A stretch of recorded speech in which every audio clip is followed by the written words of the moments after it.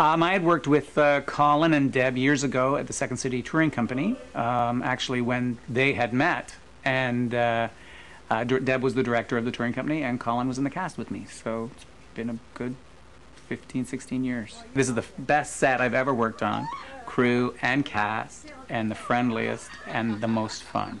It's not right. It's unnatural. Ed, the director, I think he's probably more manic, more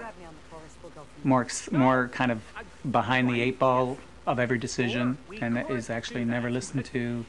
How do you feel about gloves? Perhaps Ed wants to direct films, or get past the CBC kind of series thing, variety show, and he probably has dreams about other things as well. So it'd be nice to pursue those. The script is there, and we're going by the script, but it's amazing how loose we get to be with the script, which is unusual in a show. You guys should get back together. What is this? It's my plan to get you guys back together. How much of a plan is it, Ed? I'm a busy man. It's the best I could do.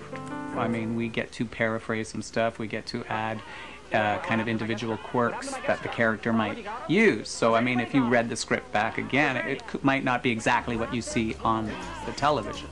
And that's been freeing, to be able to riff and kind of come up with things in other projects you're not allowed to do because of approval.